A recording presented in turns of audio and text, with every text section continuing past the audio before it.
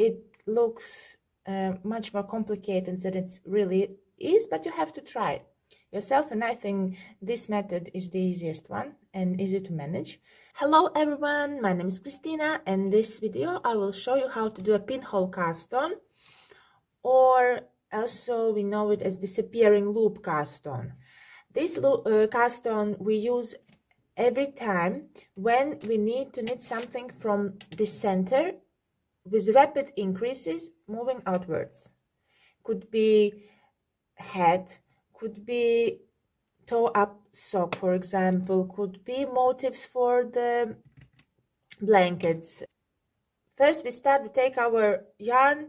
This is a yarn tail, this is coming from the skein, and we don't do anything fancy, we just do a loop like this. We don't need very big yarn tail, and we make a loop like this. The yarn tail goes over like so, and the loop should not be too big. Let's say 2 fingers wide about. We pinch this cross with our undominant hand. Now we will take our needle, one needle only. We put the needle into the loop, grab our working yarn and pull out a loop. There is loop like this sitting on the needle. Now, still holding our crossing, we make a yarn over, and now if you're continental style knitting, we grab our second yarn or needle, the second needle, and we need to pass the stitch over the yarn over. And now this is our first real stitch. Now we can let go. As you can see, now we will be knitting around these both strands, and we make for a start, let's say usually it's 8 stitches. We put again the needle under into the loop under the both strands, pull out the loop, make yarn over and pass the stitch over as you would do decrease, left leaning decrease, as if you would make. Now we make our third stitch.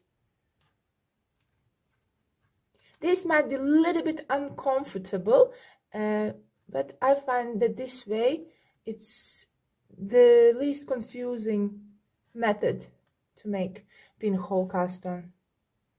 And this way we have already our first sort of row done,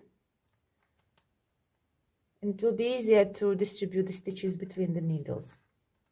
Make the stitch number 4,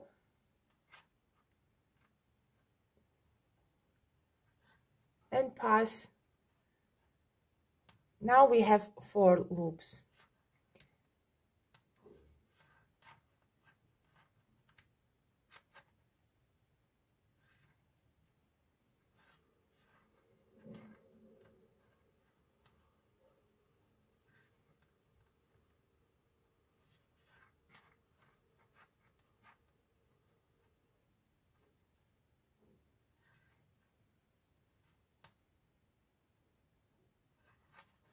And the last one. Now we have our 8 stitches.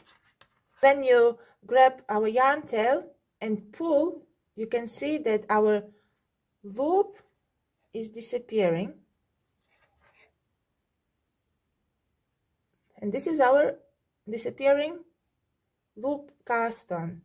Now we are ready to distribute the stitches between the needles.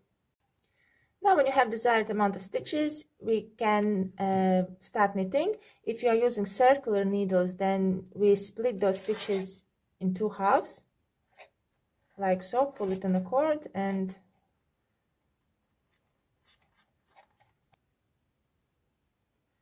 like so.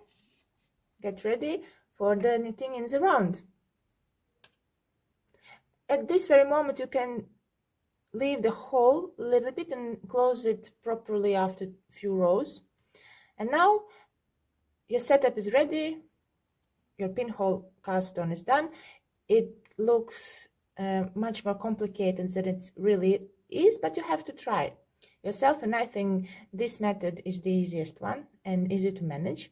And now, just according to the pattern, you do with the stitches and distribute and put the markers as stated in the pattern. I hope you like this video. Thank you for watching and see you next time. Bye.